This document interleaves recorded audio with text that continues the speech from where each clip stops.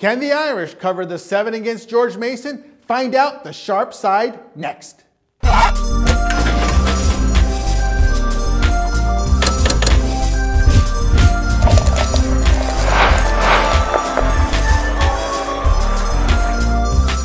Tony T here, breaking down March Madness Vegas style right here on GamblersTelevision.com. All right, now it's time for our coverage. It's George Mason versus Notre Dame.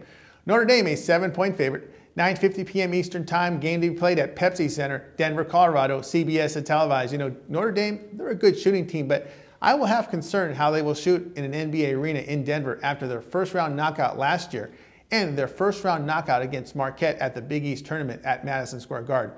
And you know what? Marquette, they're no great shakes defensively.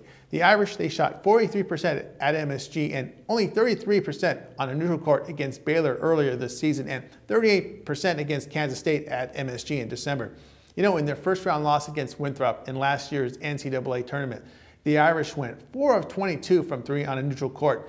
George Mason, they're an experienced team as they sport 2 seniors and 2 junior starters. George Mason, they're a pretty good defensive team. They allow teams to shoot under 42% against them, and they only allow teams to average 62 points per game against them.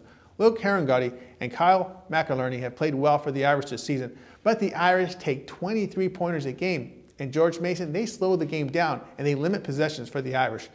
You know, Mason, they have 2 starters from their 2006 Final Four squad, and clearly their number 1 and 2 scoring options are those 2 players from their 2006 squad, as they combine to average nearly 32 a game.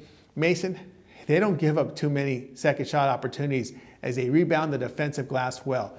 George Mason is competitive here, and they're a good underdog bet at +7. Take George Mason plus the 7.